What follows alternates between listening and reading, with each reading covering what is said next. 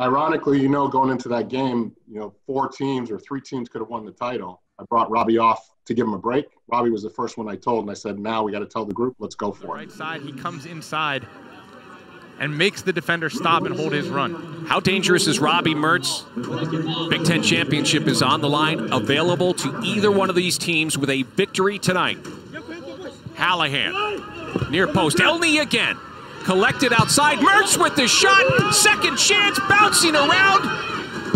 Atuahedi with a shot, and it's saved by St. Clair.